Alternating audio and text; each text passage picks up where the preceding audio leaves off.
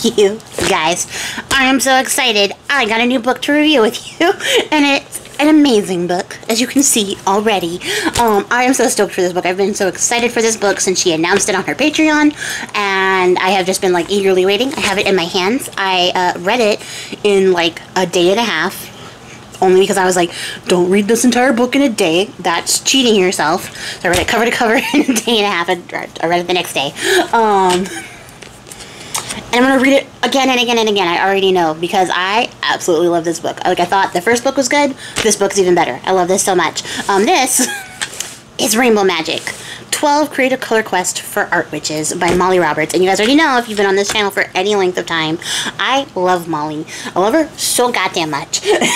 I love everything she does, essentially. So this is going to be the most non-biased book review possible, because I had preconceived notions going in, and then she exceeded all expectations, which was amazing. But I already love her, so all this made me do was love her more.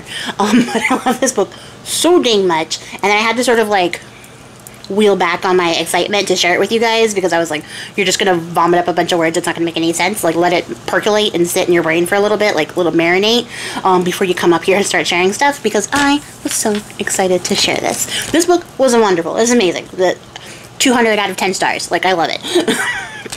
I know already I'll be coming back to this book over and over and over again, in the same way that I did with her first book. You guys, it's a beautiful book. It's called Rainbow Magic. The pages are rainbow, which already is the best finishing touch in the world. I love that so much. I love that the color is a through line throughout the entire book.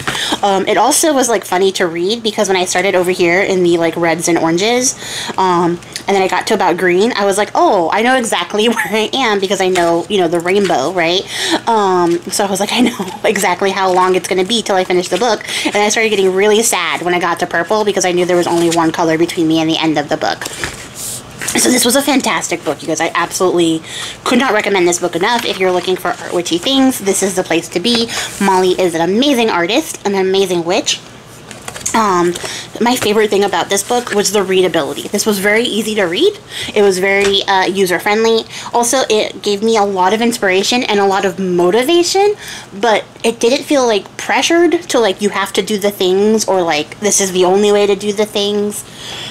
None of that. It was very like typical of Molly's style. If you've ever seen one of her videos, of like this very gentle, nurturing, like encouraging sort of vibe, that carries over into this book. It was just like, here are some things you can try, and if this works for you, you can do that. And I love that approach, because it's so stress-free, because I don't feel like I have to do certain things or fit into like a certain bubble. I can just sort of take what works and leave behind what doesn't, and that's amazing. This book is set up like it says, with 12 quests, and I had no idea. Like, I had no idea how she was going to do this book. When she said the name of the book, I was like, oh, we're getting like a color magic book. That's going to be interesting, because she's an art witch, and it's art witchy things, so like, that's going to be interesting. But I had no like preconceived notions on how that was going to be addressed or come across, or what. I didn't know if we were going to be like moving from color to color and then talking about that individually and working with those sort of things, or what the process was. It wasn't anything that I expected, which is great, because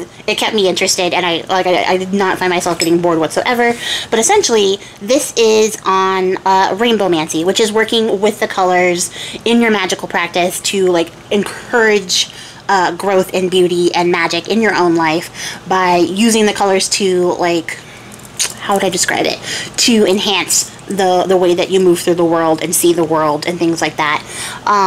So this was like a whole separate magical practice based around colors, which as an artist myself was an amazing way to look at it. Like, this definitely gave me a lot to think about, and a lot to like open up my mind on, and be like, I haven't really considered that. Like, this is a really easy way for me to like put my two loves together, art and magic, like put those together. So I really love that. And then it goes through like what you would typically expect on a book of color magic. She covers the colors, color theory, those sort of things. Working with your own correspondences for the colors, which I think is a really important thing, because we don't all perceive color the same way. So like, we shouldn't feel constricted to follow like that by the book somebody else's interpretation of what those colors mean, like you should definitely explore color and your relationship to it and then come up with your own correspondences because it would resonate better with you.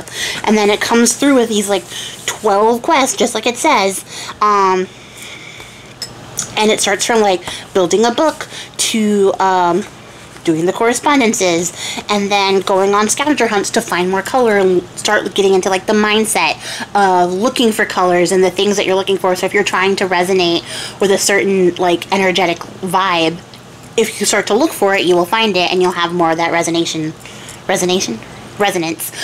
your own life. And so that's amazing. And then it was like making your color guide, building an altar, so getting into like the witchier sort of magic-ier things. And then there was a food section, you guys. There was a food section and they were vegetarian, and as a vegetarian I was super appreciative of not having to make my own substitutions or trying to like figure out what good replacements there would be for things. They start out vegetarian and then there are suggestions for ways to not be vegetarian, and that's fantastic. I love that. And then there was a home decor section, which I was like, yes, absolutely everything, because I need to like crowd my home with more maximalist, colorful things. So this gave me a lot to work with. And then there was glamour magic, so like your personal outlook, your personal dress, your personal style, all those things, how you can tie that into color magic and those sort of things. And then there was like working with your dreams, coming up with an oracle, doing like all the magical witchy things that we think of in elixirs, like little bottles of cool fun stuff, and then some examples on those. And then there was a whole section of meditations, which was fantastic. And then, you know, like you got to the end and it was amazing. This was a great read. Also, I love this. Her artwork is all throughout the book, just like her first book. And then there's also these really great photos on some of the projects in here, and there's a ton of projects, you guys. I'm not going to go through everything because you should definitely pick up this book and check it out. But there's color palettes, there's like things that you can do to like jazz up your wardrobe, there's stuff you can do to jazz up your house, the food. I want to try all the food. Super excited for this section. I can't even begin to tell you how excited I am to try all these things out.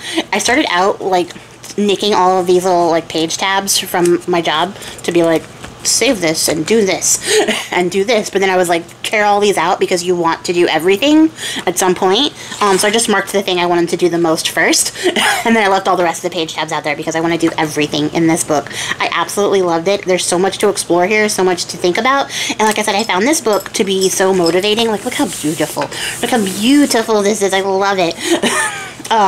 And this was such a good idea. This is like on how to make a book that you can store your color magic stuff in there. When you find things in a color, stuff that you want to save, you can sort it by color in this magical book, and she tells you how to make the little scratchboard cover, turn it into a grimoire, and then, you know, you can use little pouches and pockets to hold all your cool, like, colorful magic-y stuff, which is so neat, and I love that so much. It's such a great idea. And then, like, when she went over color theory, I was like, okay, you know this, but like listening to somebody else explain it to me just made me feel a lot more confident about how I approach color, and like reinforce the fact that I do know color theory. Because I've been wanting to like share a video on that with you guys, but every time I go to do it, I'm like, scaredy.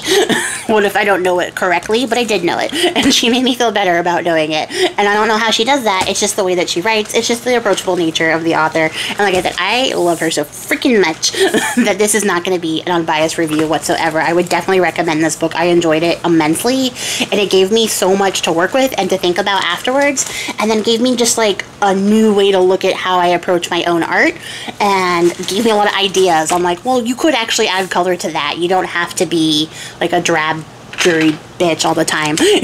You could maybe put some colors in there, and it would be meaningful and expressive and amazing. So I'm really looking forward to working with this book more, getting a more in-depth. You're probably, like, I will probably start dog-earing these pages at some point because I'm horrible to my books, but there's so much I want to try in here, and I hope that you guys check this book out because it's amazing. She's an amazing witch. She's an amazing person. I really love her. This is also a review of Molly, clearly, because I'm just going to keep telling you how much, like, of a person she is. She is a person whom I happen to really like. But I hope that you guys, like, check this out because it's just genuinely good book. Genuinely good book. It's got good magic stuff in there, and if you're looking for like ways to sort of enhance your relationships with color, with your magical practice, with your art witchery, like this is the place to go. This is the books I wish I had, you know, 10 years ago, but they're happening now, and I'm using them now, so that's fantastic. I also recommend her first book. It's also very good. I also have her Art Witch Oracle deck. It's fantastic. It's amazing, and her artwork is just genuinely very nice. Like, I love all of her little drawings in here. Like, they're just so pretty and so, like, inspiring, and I just love the way that she works with line work. It's cool. It's great. It's amazing. I love it. There's not much else I can say about it, because it's all going to be positive, just gushing over it.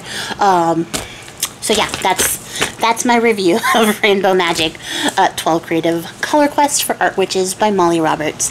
Let me know if you guys have this book too, if you picked it up. I would love to hear your thoughts and feelings about it. And if you have it, what you're going to try from it, because I gotta know what you're going to try first. I'm going to try these candles first. These candle holders, not candles, but they are homegrown crystal votive holders, and I am going to try that. I'm very excited for it. I don't have any of this stuff. I have to go get the stuff. I don't have to get the stuff. I want to get the stuff.